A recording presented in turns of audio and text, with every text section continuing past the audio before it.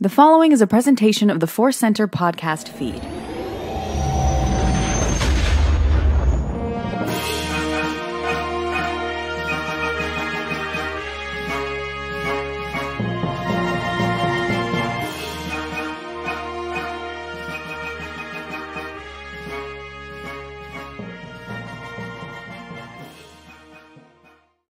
How does my life go? I'll tell you how my life goes. I tell myself, change that intro, edited a new photo, and then we go live and I forget. That's me. I'm Ken Napzok. This is OtherCenter, questions of the other variety, and we're live.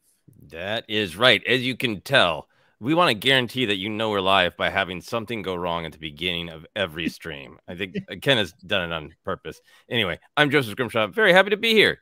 And I'm Jennifer Landa, and I'm happy to be here as well. It's not a competition. It's going to hold up a newspaper from today's date. Yeah.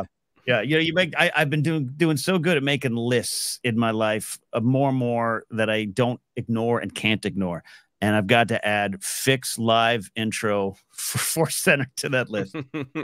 Be sure to do it in like really shaky handwriting so you're not sure what it meant. But, you know, we were poking fun at Ken, but I was really the reason that we're running late because I needed to grab my cape to match the thumbnail that you do have. And my beer. I was running late on getting a cape and a beer. I was mad at myself for running late and grumbling like you do. I got to get my cape and my beer. Then I realized a cape and a beer is nothing to grumble about. A cape and a beer. It's a good comedy album title, good rock album title.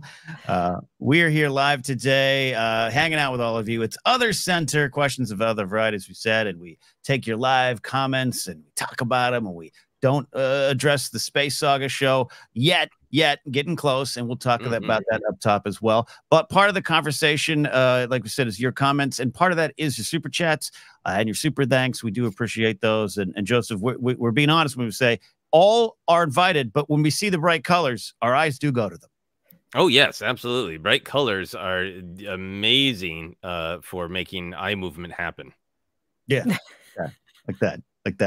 And speaking of bright colors, she is the wonderful, talented journalist and documentary filmmaker and training, so to speak. Actually, she's already got the skills. Jennifer Landa, your Lisa Frank docu-series that you've launched on your own YouTube channel is just wonderful. Bright colors indeed. So glad you're here with us today.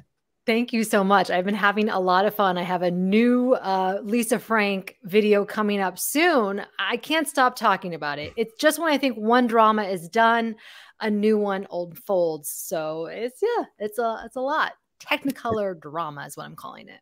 Ooh, you gotta sell this. I know there's always, every once in a while, it's kind of like when Hollywood, hey, we're gonna have a bunch of asteroid coming to Earth films. Documentaries get like, there's like people get a little popular ideas. I don't care if there's other docs. I want your doc. I want Technicolor drama, the Lisa Frank story of Jen Landa on a full-fledged HBO films type of doc thing. My eyes are already going to it like it's a bright super chat. I really enjoyed your blowing on the old NES cartridge video. That was great. Thank you. I don't know if there's any intersection there if Lisa Frank ever made an NES video, but that would not that I know of yet, but I feel like I've become a retro investigative journalist, which is not a thing, but I'm making it a thing, and I want to find out the hard-hitting questions of who blew on the NES cartridge first. That's what I want to know. It was great. I mean, it was whoops, I hit the wrong button, but we will get to that. Questions. Thank you for the few of you who have sent in some really wonderfully bizarre questions. I love that about your video. I was just enjoying it as the, weird, fun nostalgia thing that we all talk about in the days before. Like, now when its trend starts, you can track it down to this was the first person who tweeted it, and then it became a thing. But for like that, we all knew across the coast to coast, at least in America, blow on the cartridge, and we don't know how. So I was just enjoying the fun of it, and I was so happy that it became suddenly investigative, and you had some theories about where the blowing came from.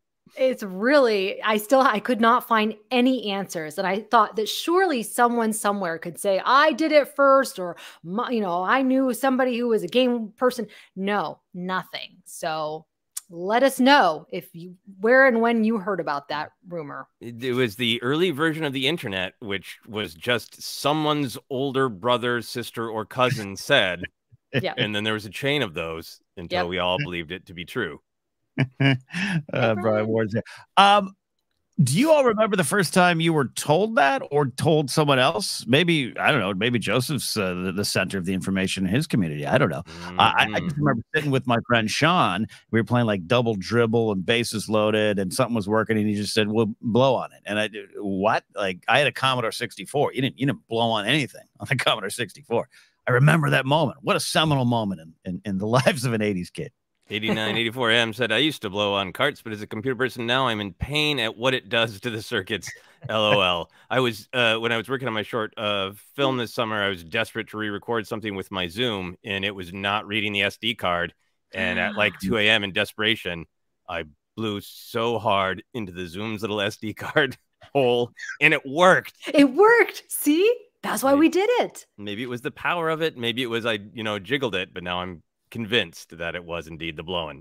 So there you go. I think retro investigative journalist is a thing, Jen, because you are that thing, and you're gonna make I am that thing. That's right. A couple of quick orders of business before we get to any other questions. One, I'm very curious, Ken and Jennifer, if you are enjoying anything to drink on this live stream, alcoholic or otherwise. Yes, I'm still sticking with the well, it's Truly brand, but some hard seltzer because it is early afternoon, and I do have a comedy show after this, so I usually get drunk at the comedy club, not before. So I'm pacing. I have a pumpkin flavored beer to go with my cape that has an angry owl. As the logo, which I really like because it's like the owl is there ready to attack anybody who's going to make fun of pumpkin flavoring in the general pumpkin season. That owl's coming for you. I'm a sucker for all things pumpkin. I have nothing. I realize that now. I had a smoothie a little while ago. What do I put in it? Spirulina, so it makes it nice and green. But now I have nothing. I feel left out. I mean, look, you got more responsibilities than us today. I got 8 minutes at a comedy club. You got 2 kids that don't need mom home drinking at 2 in the afternoon quite yet. I'd be terrified of those 8 minutes at a comedy club. Oh my gosh, my hands are sweating just thinking about it. Oh my gosh. Yeah, maybe you got 8 minutes of Lisa Frank and Nintendo cartridge material. You're fine. Yeah. Oh my gosh, this is so funny. Can we read that green one? Yeah. Okay. Well, let's dive in. Let's get there. We got Anakin Crescent with a super chat. Baby Jabba. Actually, Jen, you read this one. Baby Jabba to the boogie, to bang bang to boogie. Does this have any meaning to you? Yes, it does. Oh, I'm embarrassed and delighted. That's an old rap that I did to. It was called Star Wars Delight to the song Rapper's Delight, and I rapped about Baby Jabba. I thought this was literally from the Clone Wars movie, and I had forgotten. But it's from the mind of Jennifer Landa. No, not from the mind of George Lucas. From the mind of Landa. A weird universe. From the twisted mind of Jennifer Landa comes Boogie da Bang Bang Jabba Baby. Yeah. I remember that video. I remember the early Landa catalog. Oh my gosh. This is fun. Thank you. Yeah, you have a lot of music stuff out there, Jen, on your channel. The dancing we've talked about in train stations and beaches and whatnot, but you put even early ForceCenter days, right? You had some music videos going. I think I did. Yeah, I think I stopped after having children, and it occurred to me recently. I was like, oh, when they get to be older and their friends know about me being online, are they going to use this against her? Is my Baby Jabba rapping going to be weaponized against my daughter? I don't know. I might have to put that video on private. That must be happening already, right? Like of how online was your mom? Right. I mean, I'm pretty tame, I feel, as Yeah. More in the nerdy side of things. Yeah, look, that's a good question. What you might face is what will come back later that will be out there for your kids to see on this internet that is forever. We've already crossed that in some situation. We never dealt with that before. We didn't have to grow up. It was high 8 tapes in the back of a storage closet. That was the internet that we had, so we didn't have to worry about this stuff. We only existed maybe playing in the park when a relative visited. Besides that, no video footage whatsoever. Did we really exist? Before we dive into some questions, it's a good chance, Joseph, maybe to catch up, and Jen, to catch up with the big issue of the day, the housekeeping. We're very happy that the WGA strike has come to an end. A very great agreement. These going out on strike, it kind of worked. When you're disruptive like this, and you can get the attention of those in power, it worked. But we are still honoring the SAG after strike and those guidelines, which were actually the more specific guidelines that kind of brought OtherCenter into existence, if you will. So a lot of people have been posting comments and, hey, when you coming back? We don't quite know, but we are excited to return. And Joseph, it was fair to say we're formulating an attack pattern Delta Go Now plan. Yes, I think we have plans inside plans, because we had a whole plan leading up to Ahsoka, and we're discussing how we want to cover it. Different people are asking if we're going to do episode by episode. There's a lovely conversation on our YouTube channel under one of our videos, people wanting episode by episode. We'll see what we're going to do. we have thoughts, but we are discussing how we want to go about discussing Ahsoka, because it is really different now that it is all complete. And definitely we won't leave any of the nuances or any of the great character moments or connections. We will not leave them uncovered. We just got to figure out the best way to go about structuring it all. Since this is a new experience, to do it after the fact, when all the questions that come up episode by episode are way in the rearview mirror. Yeah. There might be an episode completely Devoted to us just looking at all the theories emerging and going, what? No, come on. What are you, crazy? No. I mean, it is tempting to try to discuss every episode as though we have not seen the next episode, but then it kind of turns it into a comedy bit. What do you think? Do you think X is going to show up? Like, here's my wild theory of Balin's skull. Yeah. Do you think this really tiny thing in the background from a video game has anything to do with anything going forward? It does not. I'm telling you, Cal Kestis in the 5th episode. I'm telling you. There we go. So anyways, that's the update. And yeah, Rick Villanueva says out there, Union Strong. He asked about Star Wars book reviews as well. That's part of the looking at what we get to. I haven't read any Star Wars books in about a year. Well, I was in the middle of one of them, but we'll get there too. We'll let you all know. We'll keep you all updated. Yeah, absolutely. And we do have another question that relates to this all from the Cali Kid. Does Jen have any inside info on the SAG strike? No, I don't. But it is funny how rumors, you kind of hear rumblings and they kind of come true, because there were some rumors that the WGA strike was going to be over by October. Kind of lines up. I will say, don't listen to the trades, Deadline, any of those people. SAG is going to be the one that's going to say what's happening. And I know that they're meeting, I think either Monday or Tuesday of this coming week. And then they might just be kind of quiet. And that's okay. We want them to be quiet. They're going to negotiate. I'm sure we'll get a good deal, just like the writers did, because their deal is pretty exceptional. Yeah, I think the writers' deal is dealing with some of the same stuff as SAG, in the same ballpark. Other stuff is unique to SAG. So I think on the joint topics where the WGA has already made progress, that's great. And then why would a powerful union like SAG bend after the writers? Yeah. You know, some of us had been having the opinion in the theory and the speculating early on around June that the producers had already lost. And the question was, how long would it take for them to admit they lost? And the answer for the writers was 5 months. And now we have the same question. They've already lost to SAG-AFTRA. The question is, when will they admit it? Right. Yeah. I love this. It's been a fascinating. I don't love the strikes, but it's been fascinating to watch it all play out on social media in a way that it didn't play out in 2007 and 2008. And just when you start hearing things of, well, the fourth quarter of the business year is coming up and they better start coming back to the table. And sure enough, that's what exactly kind of happened. So it's been an interesting, challenging, but interesting ride. Yeah. And thank you, everyone who's excited to hear about Ahsoka thoughts and book reviews and everything. I think we'll definitely keep some amount or kind of Other Center material coming as well. But we got a talking plan and all that. Yeah, and I got to, I tell you, it's been fun. Other Center's been it was a bit of a risk and a step forward that we weren't sure we were going to be able to take, and we did. And you're all out there who've stayed with us and stayed dedicated have made it one of my favorite things to do, of just experiencing things and learning these Landa revelations we keep joking about. But down to the fact that, you know, it turns out Jen and I probably were in the same Sunday school class together. It's like we got down to those details.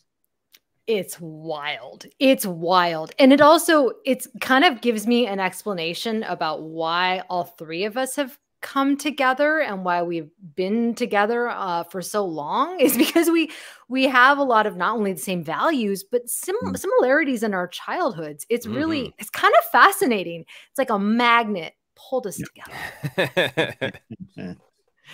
The Star Wars magnet. My husband's chiming in the background.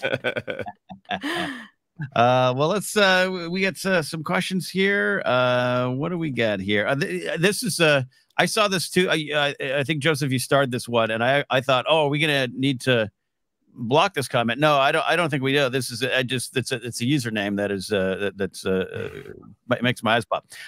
Brent Bum standing by with a great user photo there. Love that name. I have something stuck in my it's stuck in between my back teeth, and I ran out of floss. What the hell do I do now, ForceCenter? There's a lot of ways to tackle this. One of them might be, for me, is to take a drink like this and just do a big swig and a swish and see what happens from there. That's step one for me. Yeah, I would start with a swish. Water if you want to be gentle, maybe maybe whiskey if you want to be more powerful and wasteful. Yeah. And then the next step, I think, would be to wait about 6 months and grow out your fingernails and just use the tools that nature has provided. Yeah.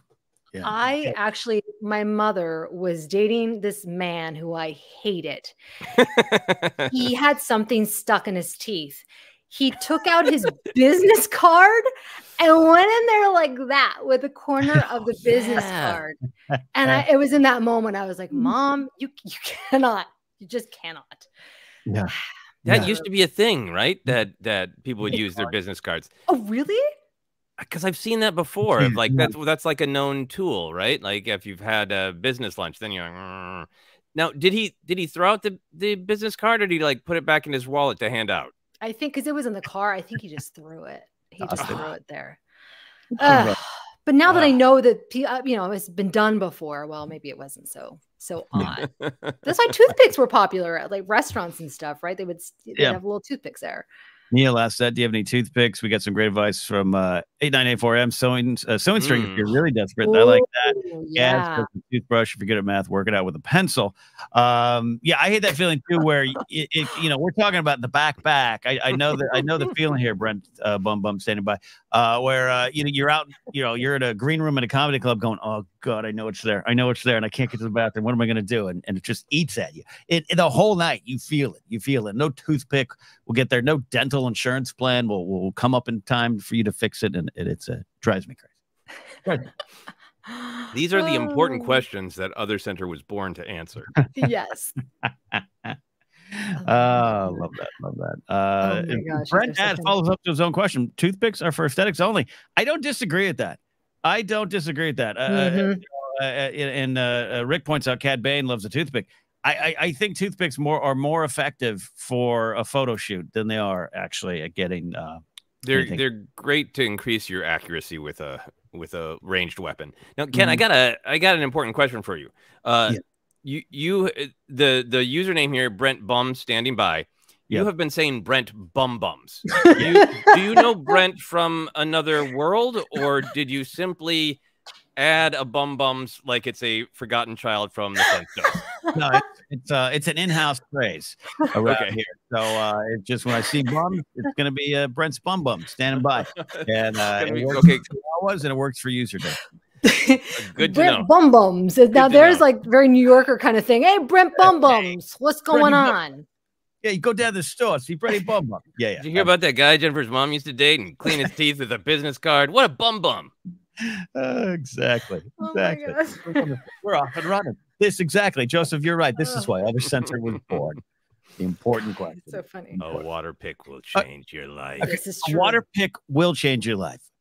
My old roommate back in the day had one, and I was like, "Oh, I'd like to get one." Do you know the setup, the counter space you have to clear for like a water pick or one of them like highfalutin toothbrushes? Like I have a Quip. It just you put in a AA and it vibrates. My friend had it was like a thing. It was a giant thing. You got to Like fill a it mat? with water. Yeah, too much. Too much. It's a lot. No. Oh my gosh. All right. Book of All right. matches.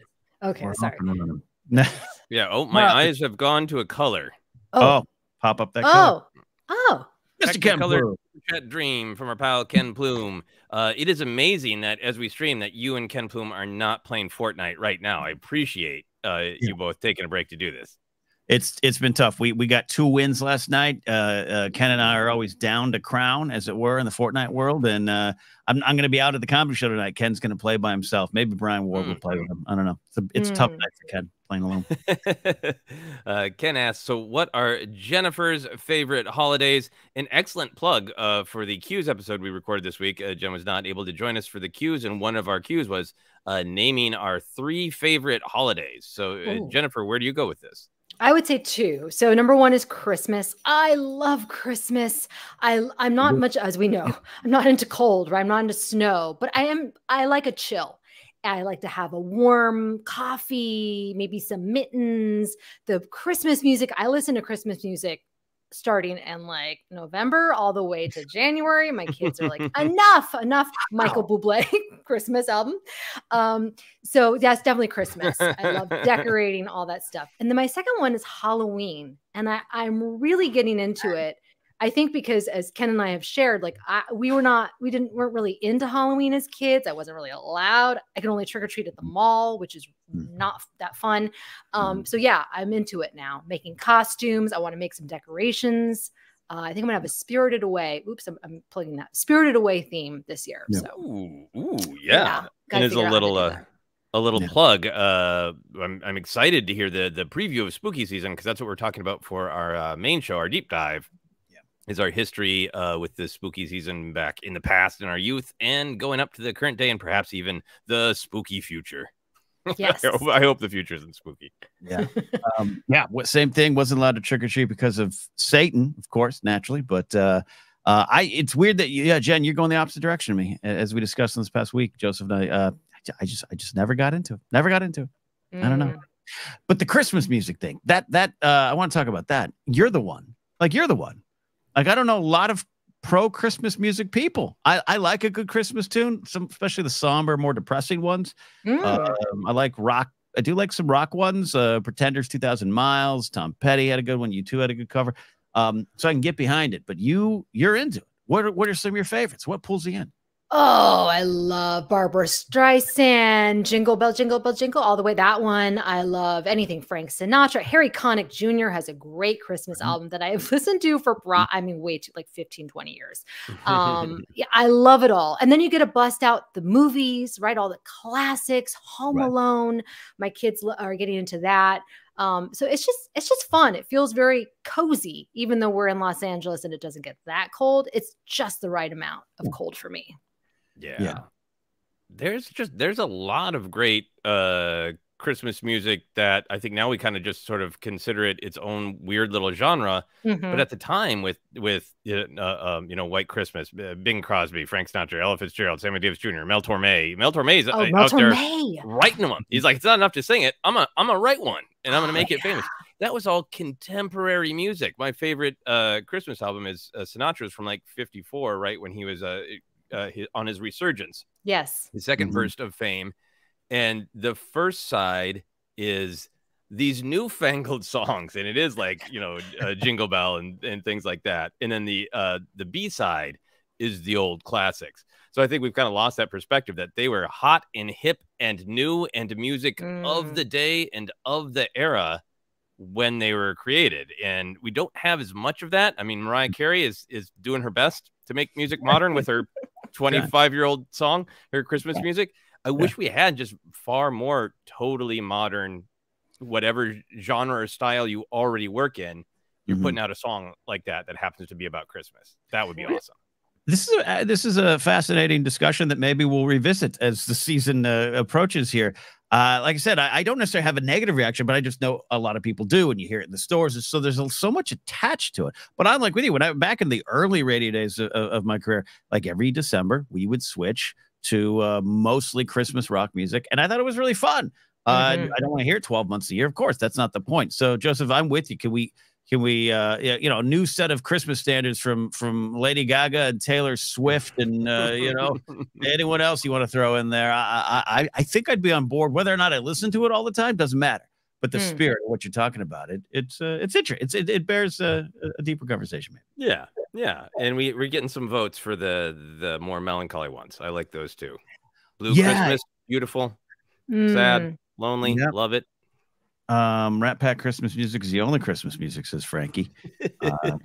Connecting with Joseph there. Thank you, Frankie.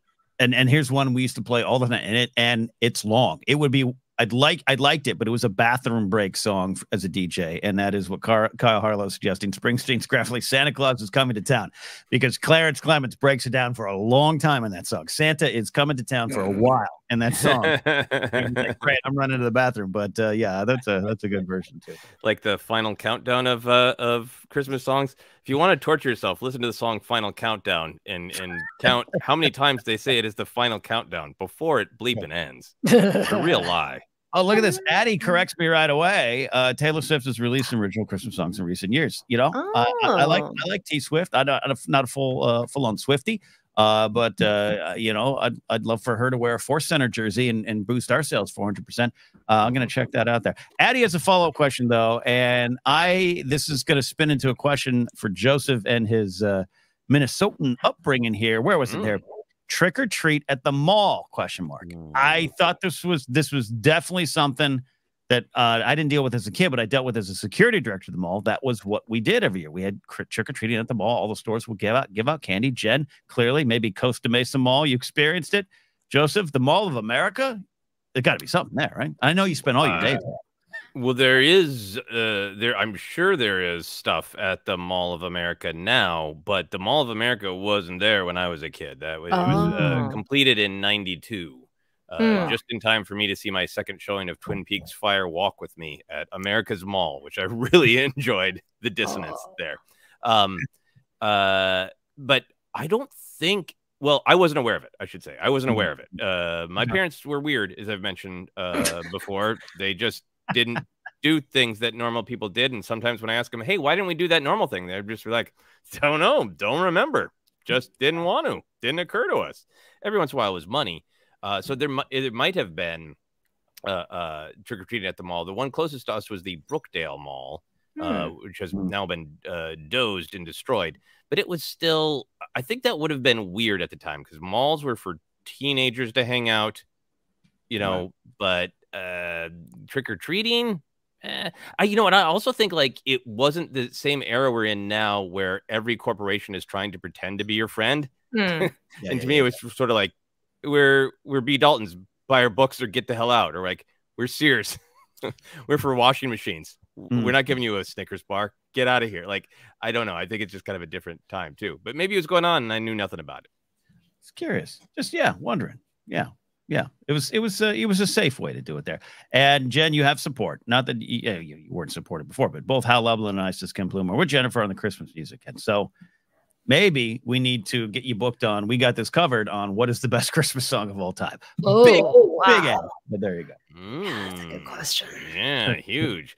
Well, Ken, my eye is going to colors again in this. With a great user photo there. Annie Sander, it is delightful to see the Euro sign. Delighted to see you're already making plans for Ahsoka coverage, but I absolutely love the beautiful madness of OtherCenter, and I hope it will stay alive somehow. Much love to the whole gang. I said question because I just saw the bright color and I didn't read through to the end. It's a statement. Thank you, Annie, for the very, very kind statement. Yeah, making plans. But yeah, it's been wonderful madness. Wonderful madness. I mean, in one episode, we discussed cheese and holidays and the meaning of life. Like, That's what it's all about. In some ways, that's what I've really been enjoying the most. We have talked about some heavy topics, and we've done some deep dives that are pretty focused on some meaningful topics. But I've really been delighted with the questions that have been coming in for the Q's the other episodes. That do just swing absolutely wildly. Yeah. From just like name an animal you like to please tell us about your experiences on one of the nation's deepest tragedies. Okay, we can do both in one episode. That's been really, really fun to stretch like that. No, absolutely. We've got some great questions coming in. Jen, anything jump out to you? Let us know. Okay. As we dig through some fun ones indeed. While Jen's looking, I'll say Cali Kid says the other center is the brother of ForceCenter. Yeah, it's in the family. It's an awkward Christmas dinner, but the weird uncle or aunt at the party. Oh, other centers here. All right. But they've got some crazy stories to tell. Alvin and the Chipmunks Christmas. Oh, I loved that. Alvin and Chipmunks. I'm a big is a Muppet kid, like so many out there, and I know Ken Plume as well. But like John Denver doing 12 Days of Christmas with the Muppets is near and dear to my heart. Yeah, I'm not a Grinch. I like Christmas. There's another color. I can't select it. Okay, you can't select it. This one. Yeah. Okay. 8984. Thanks for the super chat. Love to support the pod through hard times. Hard times. I'm thinking of the Dusty Roads promo. I believe the sacrifice you made will all build towards a stronger future. We would not talk about some other time. I think that's true. For a question, as a spice head. Oh no. What is the spiciest food that you like? My dad is a spice head, hot sauce guy, to the point where his doctor has told him stop, and my dad refuses. He's eaten away the lining of his throat. In places because of hot sauce. Wouldn't it be great if you just ate too much hot sauce and you did just burst into flames? Like if you could choose, like, I don't care. This is how I want to go. I'm gonna keep eating hot sauce until I just burst into flames. Yeah, it'd be a good horror film plot. Yeah, maybe your next short film, Joseph. That could be featured. Do that. Ken's dad bursts into flames. That's a great title for a short film. Jed, I'm going to start with you because, we like those land of revelations. Spicy food. What's your limit? What do you go to? You burn the lining of your throat out with hot sauce? I do. I don't know my limits. Well, I find out my limits a little too late. But Ken, we share the chips and salsa. That's where I really find that I start to dabble with how hot can I go? Because sauce can be very mild. Usually it's pretty mild when you're at the restaurant.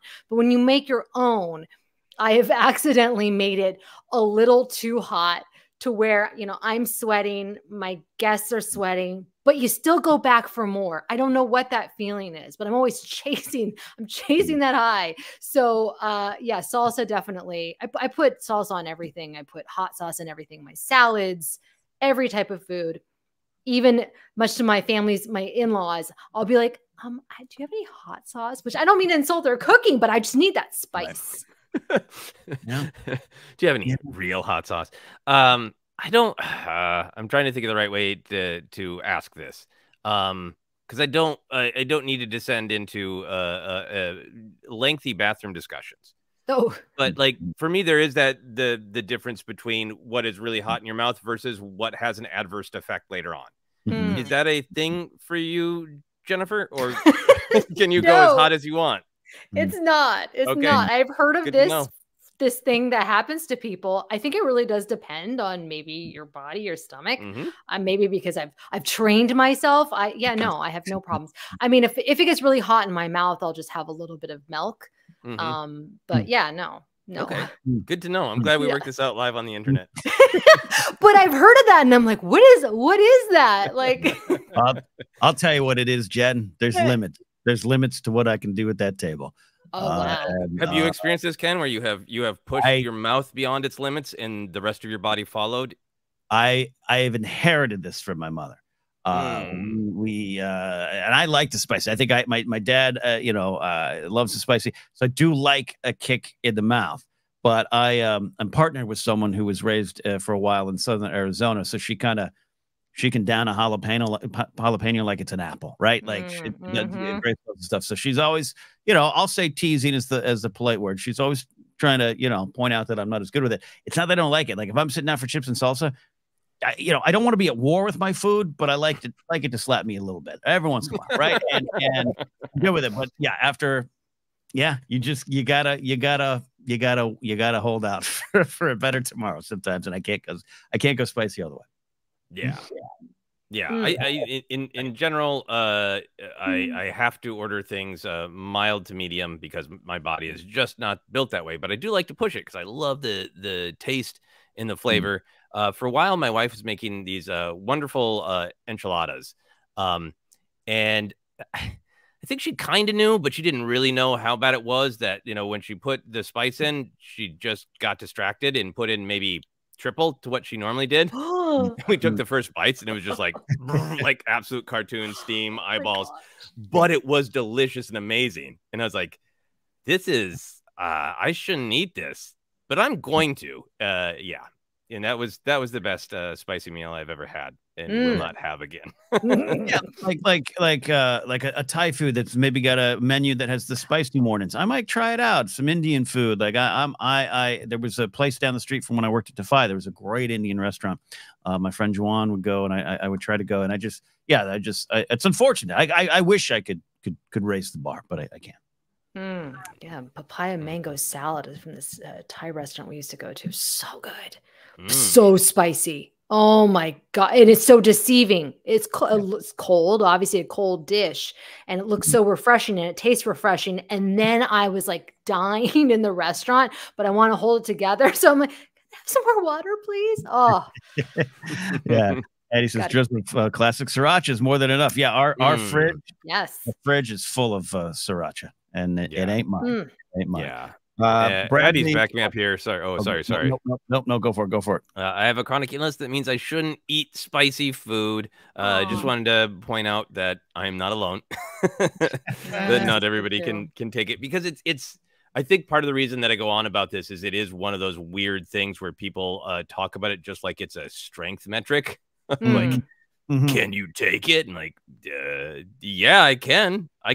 You could also break my arm with a baseball bat. I could take that, right? But do I bleep and want to on purpose? No. I was going to read this comment from Bradley. I don't know if the name's related to the conversation or not. Is that one name today? An uncanny like Martin Short, David Bowie combination? It is. Yeah. It's like a uncanny Valley Bowie short. Yeah, I love that. That's a good Pepsi is, yeah, no, I have all the high strength ones. They make Tums now that basically feel and taste like candy. So I'm probably gonna have a problem from having too much Tums. I'm staring at 2 bottles right now. And then I have some like natural organic stuff that my acupuncturist suggested that's supposed to repair and not just cover up the problem, and it hasn't helped. So I'm with you. It's your friend. Yeah, well, we're learning so much about all of our listeners. So wonderful. I do want to show I believe this is 8984M's question, right? I love me some roasted peppers smashed with garlic and soy sauce. That sounds delicious. And I have been enjoying peppers a lot more recently, adding them to dishes. So thanks for the reminder. That sounds delicious. Love that. Yeah. No, when I get a deli sandwich, jalapenos go on. Does it make me a hero? Maybe it will. I don't know. All right. There's so many good ones. Frankie M says, I am the other center of my family. So am I. Matthew Stokes says, I grow chilies. I love spicy food. It doesn't mean I'm not a dribbling, sweating, crying mess after some food, but I still love it. It's beautiful. Love that there. So many great questions. Thanks for the super chats. Entity, thank you. Super thanks. Comments like this from Ken Bloom. OtherCenter must live on. Other forever and ever. Love all that there. Any question, Joseph, pop out to you? I think you might be up on the rotation here. Yeah, but this just popped in from Jared, and I want to be sure to show it and celebrate it. Jared says, I'm celebrating tonight myself. I'm cancer-free. That is amazing, Jared. That I have had so many loved ones who have been down that road, and I haven't experienced it myself, but I have seen up close how difficult a road it is, and I'm so happy for you, and just thank you for sharing. Yeah, thank you. Yeah. That's important stuff. And we're right there with you. Jared's a key part of our ForceCenter family here and our other table of the family gathering as well. So in terms of questions here, let me scroll. We got another shiny that my eye went to. Connie, a wonderful long-time listener supporter. Thank you, Connie. Says, what has been your favorite international trip or stateside trip? Thanks for all you do. I feel like Ken and I have chatted about trips on a Q's episode that maybe Jennifer wasn't with us for. So I want to be sure to start with Jennifer about your favorite trips that you've taken. One of my favorite trips was, I think it was last year, my family and I went to Italy. And my husband we got the opportunity, thanks to my wonderful in-laws, who were like, come on, bring the kids. And I'm like, I don't want to go on a plane ride. 14 hours? Are you crap? My husband's like, trust me, you're going to love it there. I'm like, how great. And I went, and the Tuscan countryside and the people and the food. And I suddenly forgot about that horrible plane trip with my kids who would not sleep. And we were jet lagged for 3 days. It did not matter. It was so incredible and unlike anything I had ever experienced before. And I was like, wow, I'm very, very grateful to have been invited. Now I want to go back. And go to London after hearing you guys talk about it, because I loved London, but I didn't experience it as an adult. And so now I want to go to a pub. Oh, yeah, an old one, a real old one. With a cape and a beer. Just like Christopher Lee used to do every night in my imagination. Love that. That's great. Yeah, Italy's on my list. On my list now that I've broken the seal of international travel, which I can't. We've talked about a lot about our London trip and my Paris trip. So I'll try to think of a stateside one. But Joseph, do you have one that pops to mind for you? You're a little more travel. Not a ton, but there's a trip I want to take that Sarah and I were so excited about, and then she's like, should I look up the price? And I was like, no, because it's all right, let's just look up the price. I'm like, yeah, though, that's not happening anytime soon. Apparently there is a train that goes, I think, from Venice to London, that is designed to be the romantic old-timey train that you would see in a Hitchcock film, of like with the dining car and with the wear something nice and actual, like, somewhat roomy, as much as physics allows, bedrooms. And we're Venice and Lake Como are high on our list of places that we really want to see. We're like, let's just take a train. Okay, not yet. Maybe a few years from now. A few billion successful podcasts from now, maybe. Yeah, right. But I know I've mentioned this before on ForceCenter, but it's one that always sticks in my head. I'll make the story short. The first time that I went to the UK was with the person I dated before I met my wonderful wife, Sarah. We're still friends. She's great, but she grew up in the UK because her dad worked on a military base. So she kind of knew it. Her dad was working over there again. She wanted to go visit him, and I got to go to the UK with her. So I was really able to, not have to plan and just say what I wanted to do. I'd also been ordering these not popular at all in America Doctor Who toys online. These action figures that were like lower quality than the original Star Wars ones, but this was in like 2002. But it was all the Doctor Who action figures you could get. And on the back, there was of the action figure package, there was an address for some place in Wales that I couldn't pronounce. That was the factory where they were made, and had a little museum, and you could buy the toys in person. And I remember just kind of looking at that like a kid and being like, I wish I could go there. And my partner at the time just saying like, well, we can. Do you want to go there when we go to the UK? And it was so magical because it was bursting that sort of fantasy of like, that's a far away, that's impossible. Right. And she was just like, yeah, we can. Well, I'll look it up the trains. I haven't been to Wales in a while. That'd be fun. And her and her sister were just like so supportive because like there's a Doctor Who exhibit and that was fun and they enjoyed it. But then I just stared at the action figures for like 2 hours deciding which ones to buy and how many would fit in my suitcase. And they're just like, he's in his happy place. We'll just let him be for 2 hours. It was amazing. Amazing. Oh, wow. That's So great. wonderful answers. Yeah, I can't wait to get back to Paris. I've said many, many times and all that stuff. But, as has been documented on the show, didn't travel a lot as a kid. But the trips we did take meant a lot. The ones to Yosemite with now my uncle has since passed away. The one right after I took her after high school graduation. All that kind of stuff's wonderful. I fortunately, but I guess you could say unfortunately, but I think it's fortunately, I travel when I work. So whether it's doing stand-up or convention. So my first time to New York in 2015 was something oddly emotional because I had always wanted to go there, thought my career would take me there, and I got afraid, and I didn't go, and I didn't travel, and I didn't visit, and I didn't see what New York could offer me when I was younger. Maybe could have made a different choice. So it was great. It was emotional. It was freeing in a weird way of saying, all right, we didn't make this step. We can't wallow it anymore. We got to find something else. That was important. This might be odd, but I love going to Washington, D.C., and Mark Ellis and I try to go every year. We're not gonna be able to go this year to do comedy. The last time I was there, you have a lot of time. We're there for about 3-4 days doing a series of shows. You have a lot of time during the day in the morning, before you take your pre-show nap. And I love the history. I love the history of our country, complicated as it is and as short as it is. And I was also oddly obsessed with January 6th in how did this happen? How do we let this happen? How could we stop it from happening again? And I literally did the whole, I went down to the ellipse and I walked all the way to the Capitol and I was like studying it. I was texting Mark, like this took, well, how did they do it? It was a weird, but educational trip for me to really spend some time in the city. And I went to the Washington Monument. I went to the Lincoln Memorial. I went to the Vietnam Wall, and there was a ceremony going on when I went there, and a bunch of veterans were putting flags on it.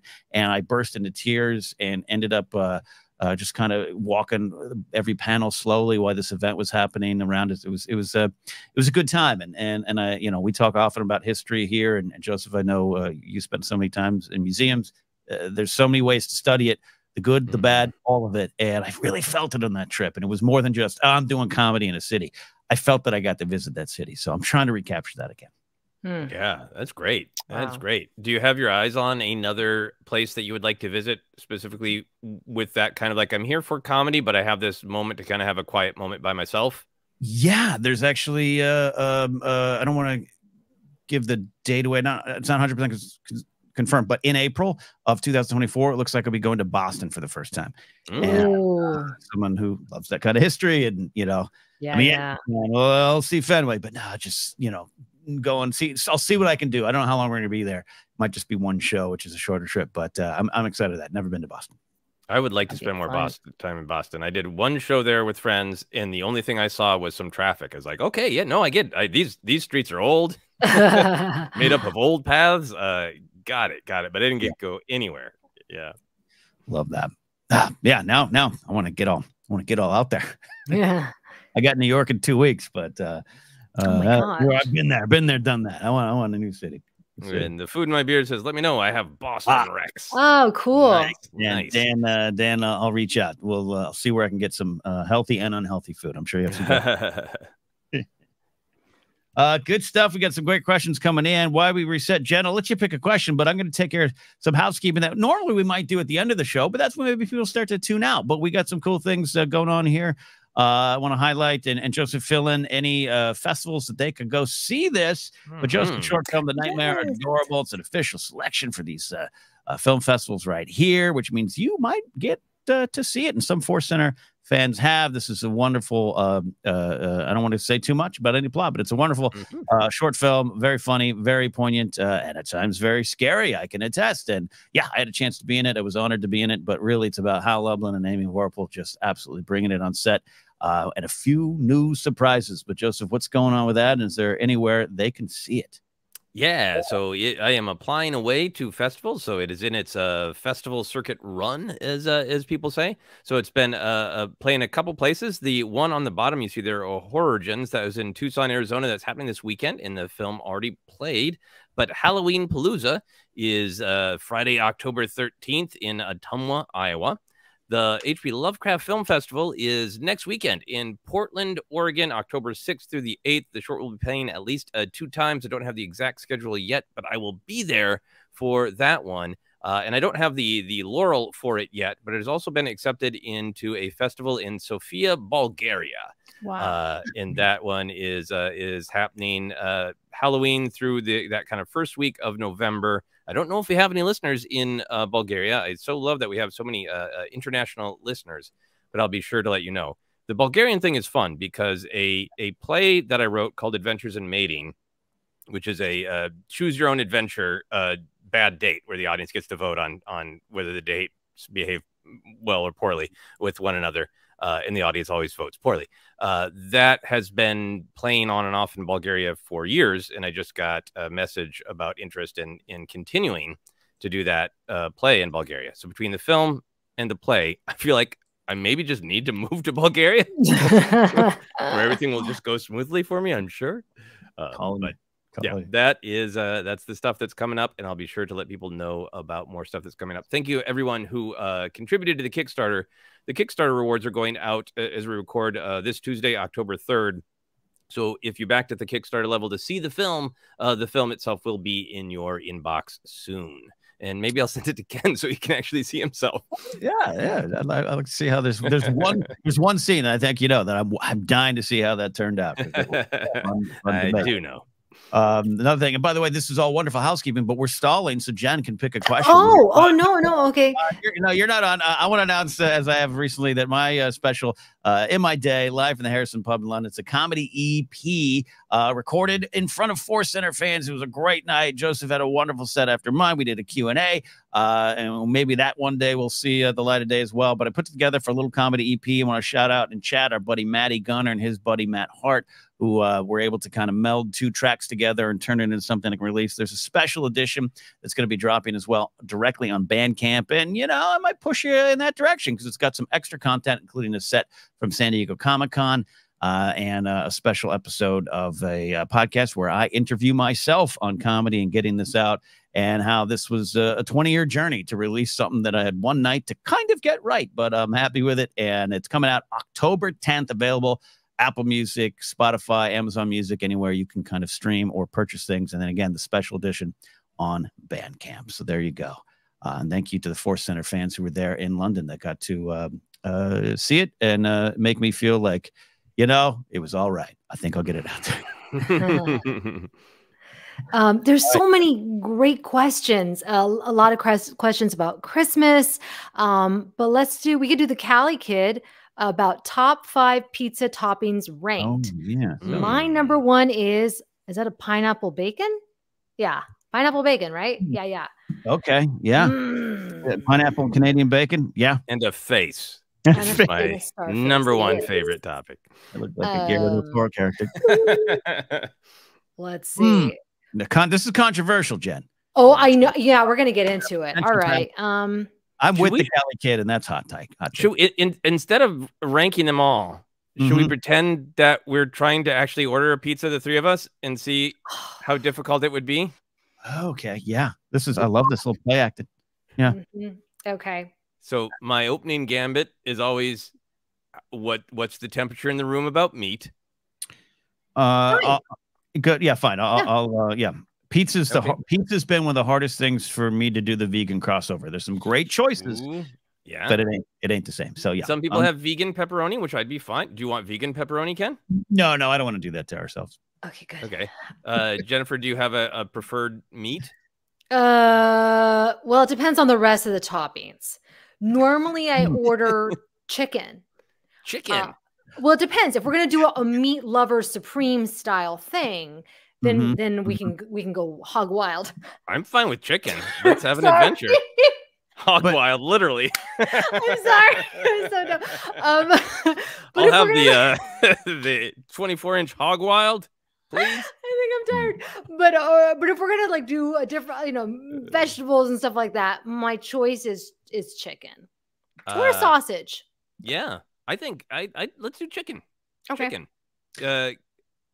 Ken doesn't like it. Ken doesn't like it. No. I have follow-up questions. So, I do like sausage, but you're right. Sausage only kind of goes with other kind of things, or maybe hey, here's all the meat in our kitchen on the pizza thing.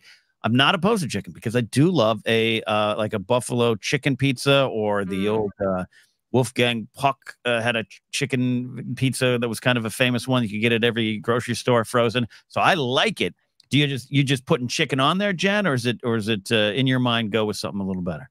I think I'm gonna have to order my own pizza because this is what happens: is that everyone has their own breaking ideas. down already. It's breaking down already. And I'm always like, I'll just order my own. No. I'm gonna play the role of OtherCenter dad. We can get a pizza together. We've got chicken on it. Kenny, I'm good. What do you want on the pizza? I'm good with the chicken on it. What else do you want on it, Kenny? Look, I do like pineapple and Canadian bacon, but that's I'm going to spare you all that if you don't like it. Canadian bacon or just straight up bacon? Canadian. My whole life I don't really know the difference. So anyone from the Great White North who's here, can you explain the difference? It's just like a different cut and feel. It's a lighter cut, so it's thinner. It's thinner sliced, right? Thinner, polite bacon, indeed. Oh man, this is no, but unless you all want that, I want that. But my follow up is I'll go with I love a mushroom and olive combo. Love it. Great. Okay. I'm great with the mushrooms. I gotta veto the olives. I'm just not an olive person. It is the largest source of friction in my marriage with my wife. I have asked graphics people to draw me with martini and stuff, and then I always have to say, "This is beautiful. Could you please take the olives out of a martini?" I'm a twist person. Yeah. So the olives. I'm sorry. We could do one side with olives. So no, so chicken and mushroom. Now it sounds like we have a cream of mushroom soup going. Yeah, but I'm okay. Yeah. We need something to zing it up. Jennifer, Are you okay with pineapple? On that? Yeah. Well, not where I'm headed. Not where I'm headed, because I'm headed to salty. I'm headed to salty heat town. That's where I'm headed. Salty, spicy town. Okay, and so we have chicken and mushroom. Is that where we're gonna leave it, or do we have a third topping? Jen, where you going? Artichoke hearts. I always get artichoke hearts. Yeah, I'll do that. Ken. Yeah. Is that? Oh my God! I mean, that is not your normal body language. You're normally like Mr. Lean in. Let me get more intimate. Let me get more real. Let me get even closer to the mic. And that was the first time I've ever seen you go. He bristled, and my artichoke hearts physically repulsed from the mic. Okay. I've had them on pizzas, but it's because I'll do the veggie options. I learned early on when I was in junior high, I won a contest for a little improv contest with my team, and they ordered pepperoni and they ordered veggie, and no one touched the veggie. So I was like, I'm going to learn to like veggie pizza. And I got the entire pizza to myself.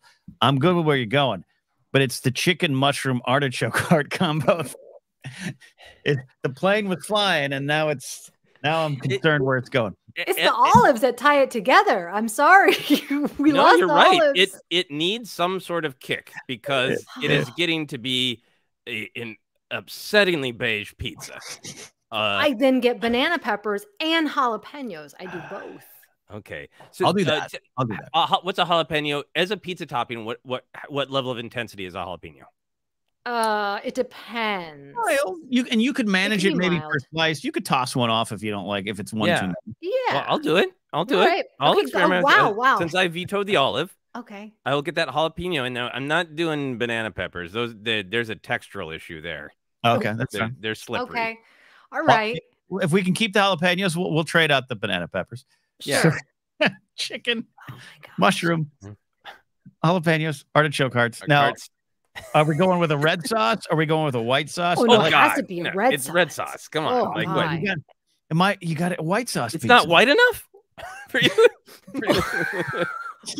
You're right. Oh no. Oh no. What about thick or thin? We didn't even talk about that. Oh yeah. Thin. I like thicker crust, but in my older age, I got to go thinner. But I'll go with the team. I can do a thin crust, but thin then is good. All right, but I think here's maybe the final controversy. Now that we've settled on a mostly beige pizza with some kick, square slices or triangle slices? Oh, I love a square slice. There's a place in Burbank that sells a pizza so big that they have to build a special delivery car for it. Wow. And it's kind of their thing. And they got the square slices. It's easier to eat. If it's going to be square, then I want it to be like the deep dish thick crust pizza. Ooh, and then I so- want to change up the whole pizza to like make it pepperoni or something. Right, the square isn't for you. We're back to square one. We're back to yes. Well, we've got some good wisdom coming in. Your sauce should match your meat. That's right. That's Bob Dylan. Yeah, he's still. Oh wait, no, that's not right. No, Yeah, because then he's- it would be chicken with the white sauce. White sauce with chicken, red sauce, everything else. That's why I thought of that's the thing. No. Phil's here. All right, Phil, we need Phil. help here. Yay. Wow. We Put need down your wonderful some- artistic pen and you're writing good things these days too, of course. As always, white We sauce. need an art of pizza book is what we need. We need an art of pizza book, Phil. White sauce or red sauce? I can't believe I'm alone on this white sauce island. Oh, White sauce is fine, and I understand that. Yes, in that Adventures in Mating play that I was joking about, I used to have a old school sausage and green peppers kind of. That's nice. I can have that. That's Yeah, nice and solid. It's I like solid. that. They don't have to go through with this. The idea that the white wine went with chicken and sadness. I get that white and chicken go together, but this is a zesty pizza. It's got jalapeno on it. Gotta be red. Artichokes. We didn't even talk about like bell peppers. What else? Sometimes I don't know about spinach. I mean, spinach is a risk because I like it, but sometimes it's suddenly like there's a salad lurking under the cheese because there's so much spinach, right? Which is also a textural issue. Like a spinach and feta cheese pizza, I'll go with. Ooh, no, that's good. Okay. Oh, Phil came out swing red sauce. He's originally from New Jersey. He's a traditionalist. Yeah, I've run into those East Coast pizza traditionalists. They don't like my take on New York pizza. So, we're so close to placing this order. We have a thin crust pizza with red sauce with chicken, mushrooms, artichoke hearts, and jalapeno. Yeah. We just need to know how we're cutting it. Are we? I'll go. Look, I'll go with whatever the way the wind blows on cutting it. I don't need it one way or other because if I'm going to do the triangles, I'm probably going to roll it anyways. If it's thin, yeah. Okay, we did it. We proved that we can order a pizza, and now we can stay podcasting together. I didn't see who made the comment, but someone said we should make this an OtherCenter challenge where we actually have to order and eat this pizza together. This does not sound that bad, particularly if the chicken sounds bland, I think, when you're talking about pepperoni and sausage and bacon. But it really depends on the place. If it is just like, here is a lump of chicken versus it's all spiced up. Right. I like Blaze Pizza. It's always a fun spot. And they have great chicken. And there's a ton of pizza places around here. But it's true. New York, no one can beat them. I'm sorry. See, I don't like New York pizza. I don't. Oh, that's right. That's right. Oh no. I think it's preposterous, and I'd rather have a Times Square hot dog. Oh, Times Square hot dog's good too. Yeah, you fold up that hot dog and you eat it on the go. Wait, that's not. That's not it. I've been, and I'm going to New York in 2 weeks. I won't touch the pizza, but man, I'll stop at every hot dog cart on the way. Well, now's a good time to realize our new sponsor is pizza. OtherCenter, brought to you by All Pizza Everywhere. This was a great question. Of course, Romo's got to talk about her where there is it? Detroit style. I still to this day I've heard of it. I don't think it really exists. I think Lauren's making this up, but that's just me. No, I'm kidding. It exists. I've never had it. Well, that was a great question. Yeah. Wow. Yeah. I'm hungry. Oh my gosh. Yeah. We've got this Patreon goal, not to just plug the Patreon, but we want to take this field trip to try our desserts. If that works out well, maybe we can do a pizza field trip of some kind. I love this. Ooh. I love this idea. If we set a giant goal and hit it, the field trip would be to my hometown in Klondike Pizza, which specializes in a white sauce pizza. I got nothing against white sauce, just that the feeling that some chicken etiquette book is dooming me to white sauce no matter what. White sauce is fine. You're doomed. Maybe that was a little negative to say doomed. But thank you everyone for this is perhaps the most fiery. Look at this. Gasp. I don't even know what that's about. Who knows with the flood of strong opinions. Thank you again, Phil, for checking in and setting us straight. Yes. The art of pizza. There you go. From pizza, we're going to go to dreams here. We got Matthew Stokes. Thanks for super chat. What are your feelings on dreams? Recurring dreams, immediate dreams? How much you remember when you wake up? And do you ever think there's the start of a great story in a dream? Okay. This is deep, Jen. What do you dream about? And do you take notes? And does it mean anything? You know, it's funny. When I was a kid, I feel like I used to have kind of the same dream over and over again. A lot of dreams where I was like getting crushed by waves in the ocean, dreams of me losing my teeth. And I would have these are more like nightmares, I suppose. I would have these nightmares for years. And then now when I've become a parent, I don't have dreams as often, but my kids do. And so they'll come to me, and it is kind of fascinating to put things together. Oh, remember you were watching that show, or this happened, which made your brain think of blah, blah, blah. And your brain is trying to work it out in the night. And it does help, because otherwise it can just seem really scary. Like, why do I keep thinking that I'm in the ocean drowning? Yeah. That's my dream. That's deep. That's deep. Have you ever tried to process it with any sort of professional? Most of my sentences end in a choose your own adventure of art or therapy. But no, art. Have you ever tried to like do a drawing or a dance or anything about the oceanic dream?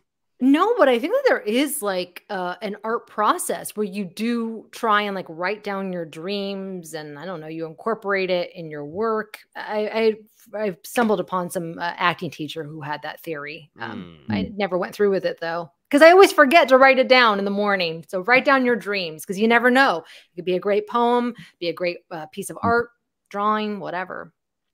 Okay. Yeah, no, I think it's powerful. How about you, Ken?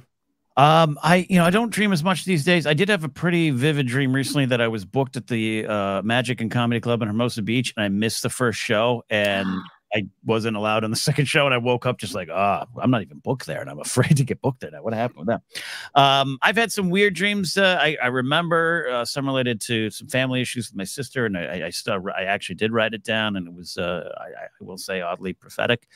2 series of dreams, but I've had some weird dreams, and this is one that pops to mind, and everyone thinks I'm joking or making some kind of wisecrack or something like that. In the mid 2000s, I had a very, very detailed dream in which I sat on an outside cafe with Paris Hilton and talked to her about her choices in men and how I was hoping for the best, but I just didn't think it was going right. And I had this detailed. I woke up like, what does that mean? Like, what does that mean? I remember every little detail about it. It was during the height of that Simple Life era and Party Paris and all that stuff. And I just remember like, I don't know. I remember that one. So, but other than that, I don't have deep dreams. I don't remember it. No song lyrics come to mind. No stand-up bits. No ForceCenter topics. I go to sleep. I wake up when the Chihuahuas wake me up. And I know I have them. I just don't remember them. Yeah, I think as I get older, if I don't remember them, if I don't write them down or say them out loud to myself, pretty much right away, they will start fading. And maybe I'll remember the emotion. In general, I think I dream pretty vividly. I had one when I was young about a serial killer that stuck with me, partially because it was perhaps the most terrifying dream I've ever had. But the serial killer had a catchphrase as they were sneaking through the house. And when I woke up, I realized their catchphrase was just absolutely ridiculous, but it was terrifying in the dream. The serial killer would be walking around in the dark with a knife, and they'd say, "Reeky deeky dee." Like, why was I scared of that? Why was I scared of this bad scat in my house? Like, I don't know, but it was a terrifying dream. That's like a Goosebumps story. I like it. Like, what? It sounds like some weird, Super Mario character. You never know. Yeah. So I've had a couple vivid dreams with creators. I've talked about it on ForceCenter before. I did have one with Lucas once that felt like, advice or whatever kind of thing, which was nice. I think you remember. I think for me, I remember the emotions much more strongly, and I think those are actually almost more valuable, sort of artistically, of like, why am I feeling that, and what is that strong pull toward? I think the dream sensation where you're upset about something, and when you wake up, you realize like, oh, I'm kind of upset with this friend. Yeah. But the person in the dream wasn't the right person. Like they were wearing a mask. Yes. And you'll be like, here's this person in my life that I, to my knowledge, have absolutely no problem with. But like I see them pop up on social media. I'm like, that a-hole. Like, no, they were just in the dream kind of wearing the mask of the person, or being the mask for the person I was actually mad at. That kind of stuff and the way the logic of dreams works, I think, is what I get interested in at all artistically, trying to write down and remember. Yeah, I had a roommate in the early 2000s, and he went on to he did help to work on Invader Zim, and he got a lot of comics out there and everything. And one night I hear a smash, and he broke his window, and I go in. It's like 3 a.m. and his hand was all bloody, and he was there. And he goes, I had to get out of my house because of something I was dreaming. And he goes, I draw to get the monsters out of my dreams. And he goes, every night I have these kind of dreams. I'm like, what is happening? Wow. And I had to like patch up his hand, and like it just was wow. Because and I'm like, yeah, I have coffee with Paris Hilton, so I don't know. I'm curious if either of you have the performance dreams, since you're both performers of different kinds. That one's pretty. I've had pretty often lots of different variations of the. I could have done an awesome show if anyone had told me that a show was happening. Like the worst was when I was doing theater a lot and trying to get booked doing like larger theater shows. And the organizers were just like, yeah, we told you had a show and you had plenty of time to rehearse it and write it, but you'll just have to kind of figure it out. You got like 4 hours. Oh, and you're performing it on one of the pyramids of Egypt. It's a absolute dream show, but you just forgot to prepare. That's the specific thing, the forgetting to prepare, that I have nightmares about. Do you guys have those kind of performance anxiety dreams?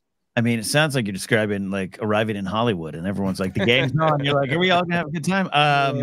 Yeah. The one I just talked about was pretty vivid recently of looking at the wall where they, the list the times of the comics, and I realized I missed my stat and everything. But yeah, some of that stuff, some of the old, on stage without your clothes on, I guess can kind of, the emotions behind it pop up, but nothing specific. Again, I'm again not saying I have sleepless dreams, but it's pretty boring. Pretty boring. I wish I had. The dreams that I think that I still have are one of my days as a server, where I would forget to put an order in for a table. And then I would realize too late, oh shoot, I forgot to put in their order, and now they're mad. And it's just that pit in your stomach, that feeling of just, oh. So I've had that dream a lot, even years after I stopped serving. That's a very similar thing of like, this did not have to be a problem, and I made one small mistake, and now it is a problem. Good interpretation. Yeah. Wow. Yeah. Oh boy. Yeah. Welcome again to Therapy Center. Rick, I grew up at the tail end of the John Wayne Gacy stuff in Chicago. Serial killer dreams. Ooh. Wow. Yeah. Yeah. Terrifying. Ken, I think have you picked a question in a while? Yeah, I can. I will work on one, but first, I love every version of ForceCenter, says the Callie. Thank you for that Thank you, Callie. Generous super chat there. Let me go back to our list here. We had this is bizarre. No, it's wonderfully bizarre here.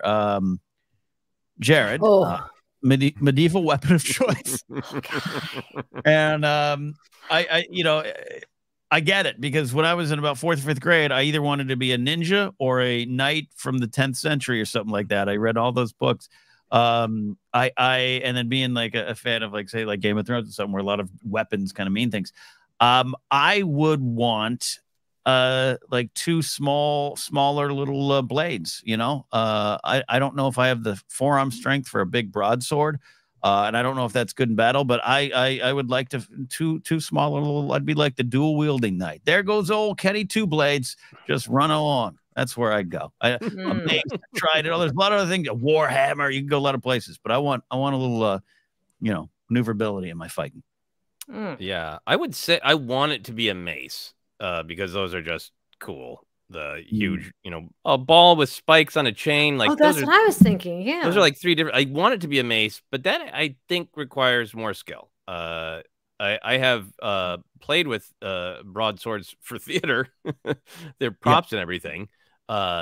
But I think that would be my better defense, because a broadsword you can just sort of swing in front of you in the sort of like, I'm going to do this, and if you walk into it, it's your problem kind of thing. Hmm. Defense, yeah. If I was in an alternate universe, if I was Game of Thrones-ified, Willow-ified, and I was a real badass and really, really buff, I would definitely have a mace. And it would be cool because then I could just go like this. Whoosh. And it's always the character that comes out with that you're like, oh, shoot, it's going down now. That would be me. Yeah. Oh, yeah. You can see if you can just scare people off with a demonstration of your mace spitting skills and they run away. That'd be a really funny. Matty Gunners is a gigantic hammer. Jared says Morningstar for me. Yeah, that's good. Morningstar. Neil's got a good. How about a nice big axe? At my axe, Yeah, this is great. Well, next time maybe we'll try to order medieval weapons together, like we ordered our pizza. We can each have our own. It will be a good squad when you have our. Oh my gosh. A lot of pizza comments. Yeah. And we got some other questions we're going to get to here. We should note that we're going to about 3:30. I know Jen has an out that we're going to honor, and Joseph and I will as well. So if you got any questions, super chat, super thanks, all those things, it's coming down to the final innings of the game here. That's what we're doing here. So, yeah, let me grab this bright, colorful question from Brian Tiller, who asks, what was your favorite childhood cartoon? Yeah, it is complex. Yeah, because... Yeah.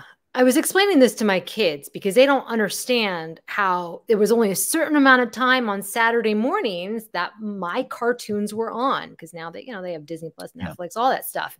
But if back in the day, the immediate one would be like Smurfs. It was just one that I don't know. It was kind of the same formula, but then again, I love Smurfs, Jetsons, Rainbow Bright, Strawberry Shortcake, Gummy Bears, obviously the Ewoks. I mean, there's just so many. I don't know. Yeah. It's like the ritual, right? The ritual of it. After school and Saturday morning, right? And it's two different emotional categories. Yeah. For me, I take it as Saturday morning, because that was, in our generation, the afternoons came in strong eventually.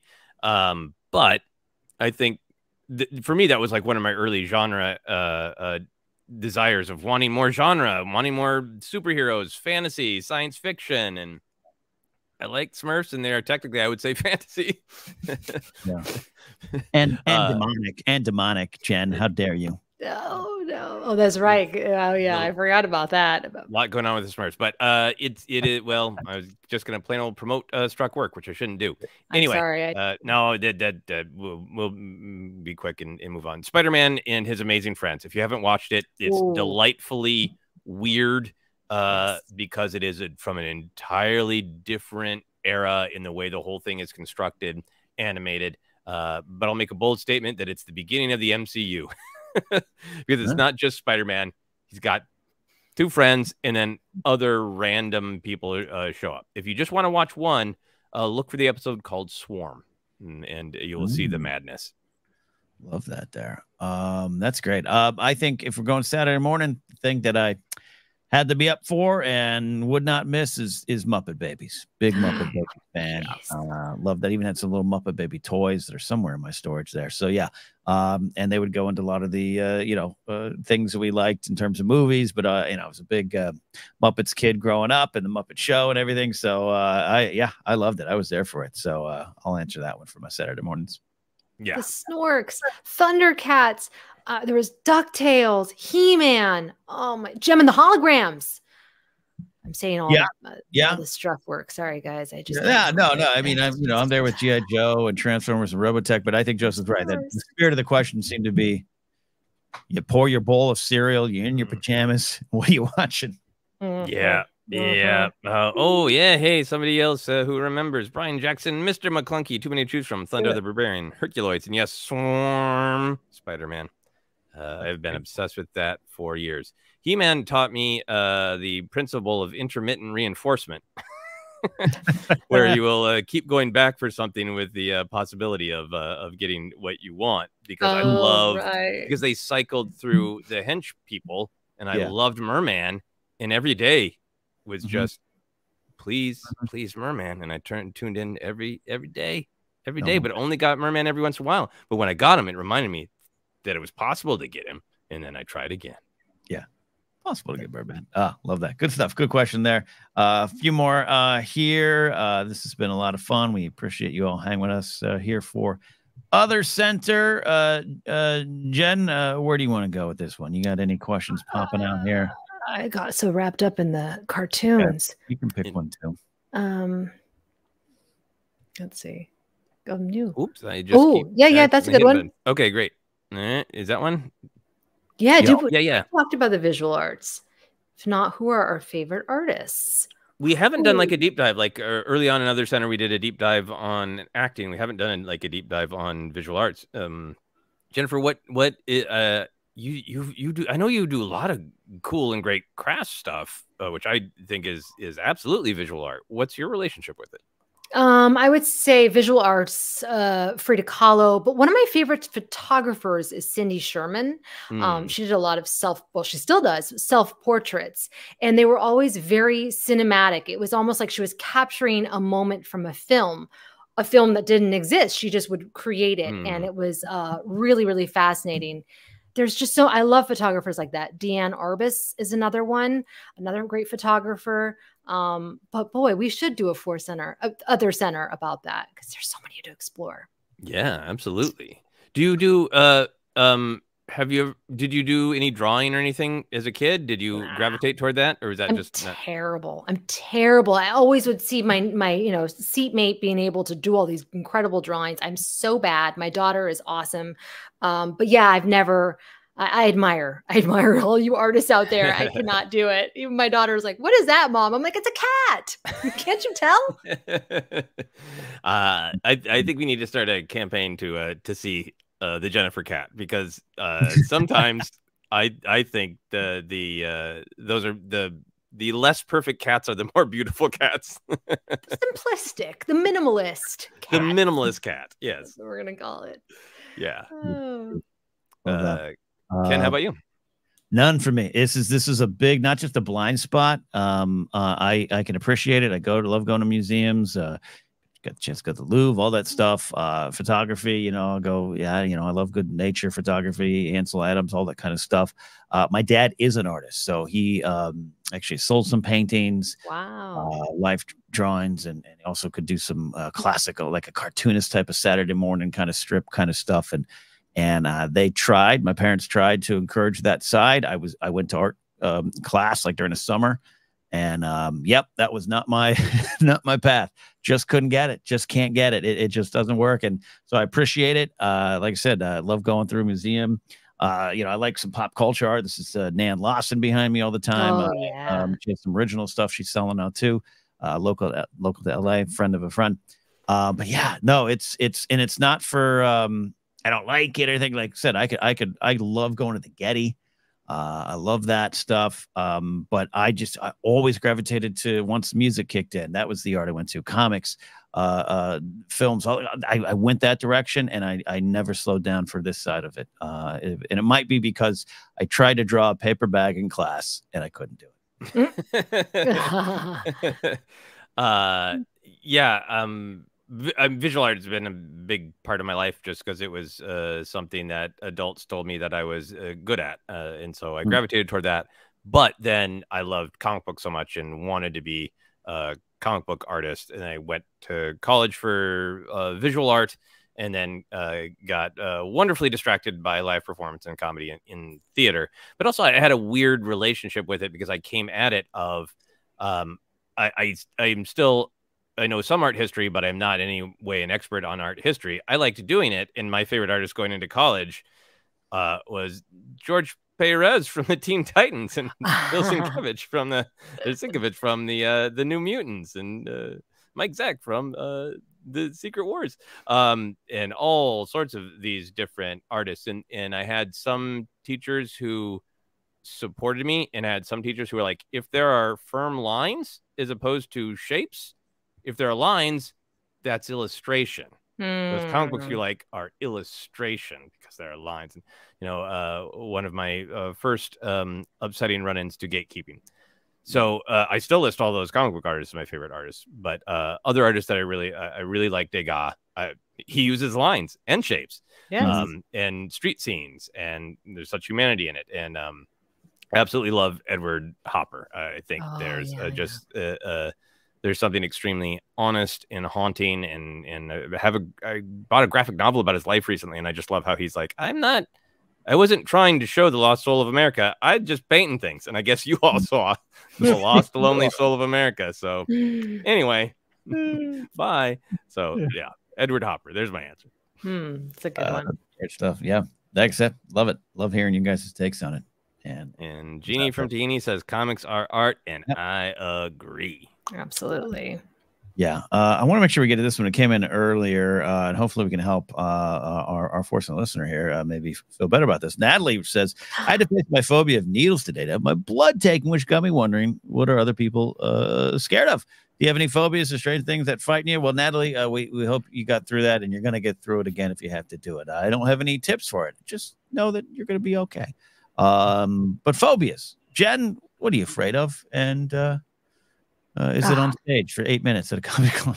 Yeah, that would be one of them. I have developed many phobias. The biggest one that I had, as I've mentioned before, is my phobia of sharks.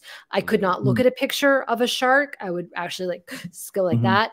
I couldn't go in the ocean. I didn't want to swim at night in a pool. Now my phobias have continued. I'm suddenly afraid of heights. That was never a thing. I'm also scared to fly in a plane. And I literally, if there's any turbulence, you guys, I'm like, this is it.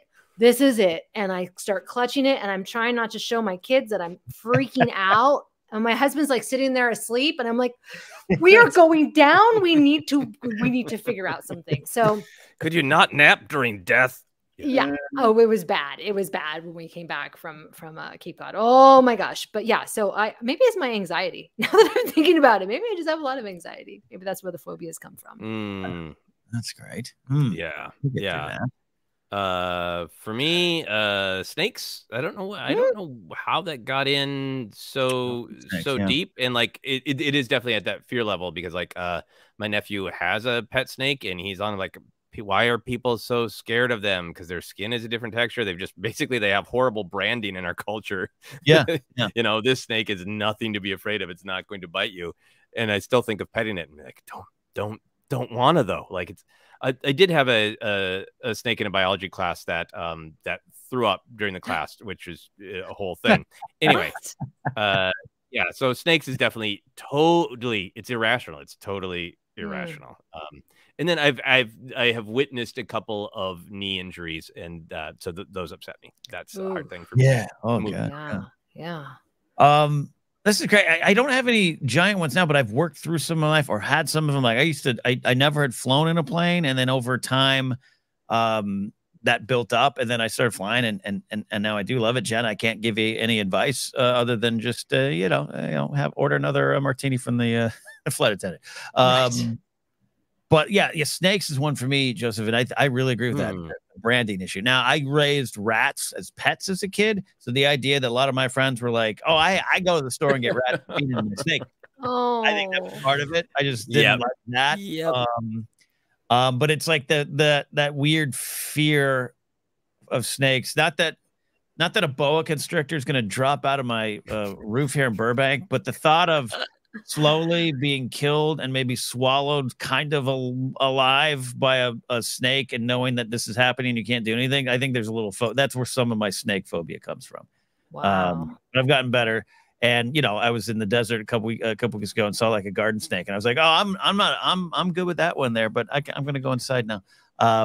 Spiders. Grace has a very bad phobia of spiders, so I'm kind of on spider patrol. So I used to never love them, but because of that, I've just gotten more used to them, and I'll actually move them now and move their webs, and be at peace with them.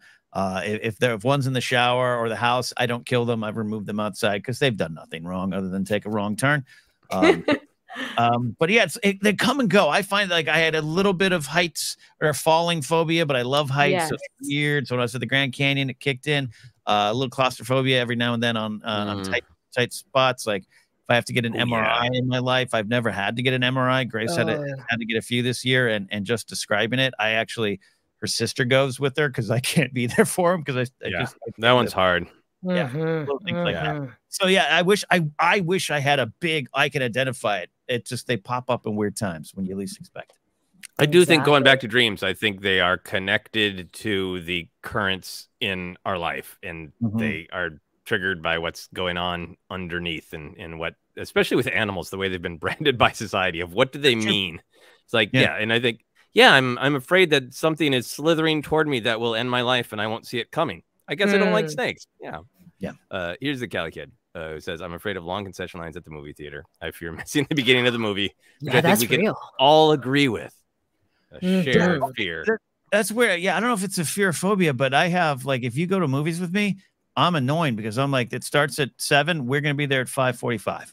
And not annoying at all. Not annoying at all. The way to go. Way to go. Well, we are almost out of here. Jen, final quick question. Give an answer here. Trey T says, do we already know what Jennifer's favorite cheese was? Did we get that answer? This week. No. My favorite cheese, I love goat cheese. Usually it's great on salads. It's great with crackers. You can pizza. Now that would go great on our chicken. We could have added goat cheese. Well, yeah, let's send it back. Okay, we'll add a little sprinkling. Goat cheese. Nice. Oh my gosh, yes, for sure. I mean, but of course, like if I'm gonna have a sandwich, like a melt, like a tuna melt, it's got to be cheddar. Yeah. Love that. Yeah, you're doing great stuff. Jen, we can say goodbye to you while Joseph and I wrap up the show. Thanks for being here. Molly Damon supports both of you. Goat cheese, man, and I like goat cheese too. So that is good. And Rona got an upper crust sandwich. Yes. Very excited to hear that. I want to get an upper crust sandwich. Oh, they're so good. We'll take you to King's Cross Station where they had a lot of variety. Yes. There you go. Oh my gosh. Well, thank you. Goodbye, Jen. Thanks for being here. Bye. Thank you all so much. This was fun as usual. Yeah, great job. On the flip side. Bye. All right, Jen is out. So we're wrapping up the show here. I guess we could take a couple more, Joseph, and then wrap it up. But this is it. We are wrapping up the show. Alex says hi. He's driving. That's great. That's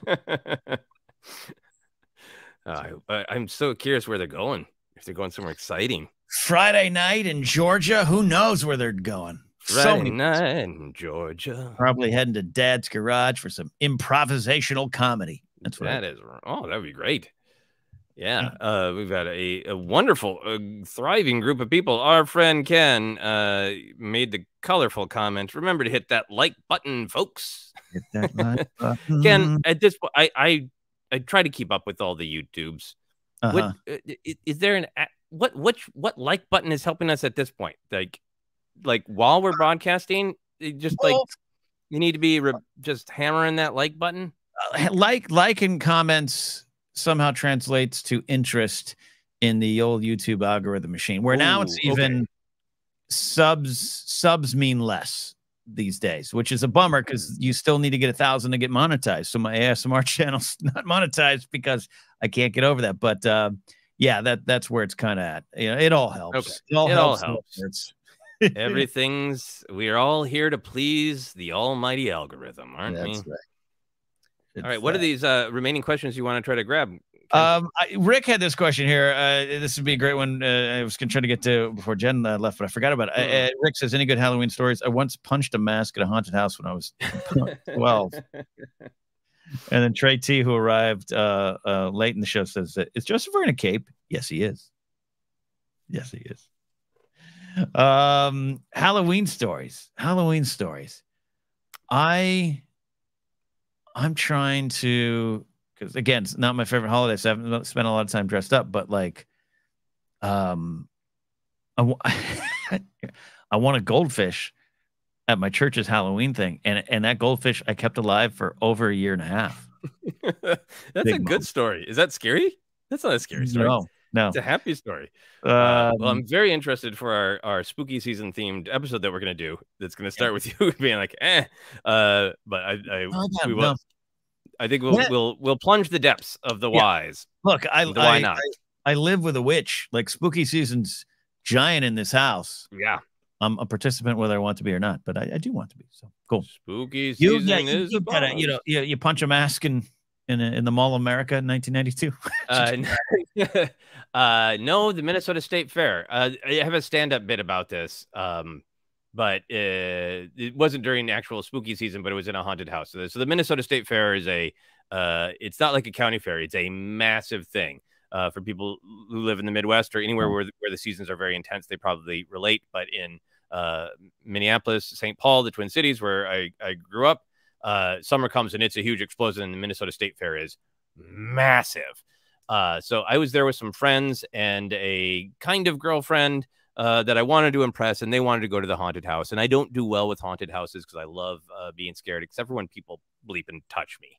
Then it triggers the fight or flight response. Sure. So we were going through this haunted house, and like flashes of light and things in the corner, and spooky, but whatever. But I was getting more and more tense, and I didn't want to show it. And there was a mummy suddenly behind some bars, and that was spooky. But then the mummy reached out and grabbed my shoulder, and it triggered my fight or flight response, and I did not choose flight. Because it's the Minnesota State Fair. The only weapon I had was a bag of deep fried cheese curds. So it was totally out of just instant reaction fear. I spun around and started hurling cheese curds at the mummy. As you should. As you should. Then it was one of those crashing from the fear to the reality. Probably 15-year-old who'd been hired to play the mummy started saying, "You can't throw cheese, man. No cheese throwing. Stop throwing the cheese." And it was so shameful. And I kept throwing the cheese. It's a weapon. Yeah. It was what I had. So I've been to like one haunted house since then. I love spooky, but I have a hard time with it. Don't touch me. I think anybody who grew up at all in any of the stereotypes of young and nerdy where maybe you got physically bullied, there's a trigger. The mummy triggered me, and he got cheese for his efforts. There's 898-4M's pick. That's my pick. Deep fried cheese curds. It works. It works. No, I think that's a good response. I think that's what you should do. Yep. Wonderful. All right. I think we're out here. Unless you have any final question you want to answer, Joseph. No, people had so many wonderful questions. This is just such a wonderful, thriving evening of OtherCenter. Really appreciate it. Yeah, we really do. More on the way. And we will, of course, have updates as soon as we can about when we're returning to talk about that space saga we all love. But we need that SAG-AFTRA strike to be wrapped up soon. And we're hoping for that. And we'll keep you updated, like I said. All right, that's it. Don't forget, like we handled, or like we said in the middle of the show here, check out Joseph's short film where you can. Look for details on his website. Go to my website for details on my comedy EP and all that good stuff. That is it for now, my friends. We'll see you next time here on OtherCenter. Thanks for watching ForceCenter. To follow us on Twitter, reach out at ForceCenterPod. We're on Hive Social at ForceCenter. On Instagram, we are at ForceCenterPod. Our Facebook page is ForceCenter Podcast. The podcast is available in a lot of different spots like Acast, iHeartRadio, Apple Podcasts, Google Podcasts, and more. Just search, you'll find us. Want ForceCenter merch? Go to tpublic.com/user/ForceCenter. Want to support us directly? You can at patreon.com/ForceCenter. For social links for the hosts and guests of ForceCenter, check the links in the description below. That's it for now. We'll see you next time here on ForceCenter.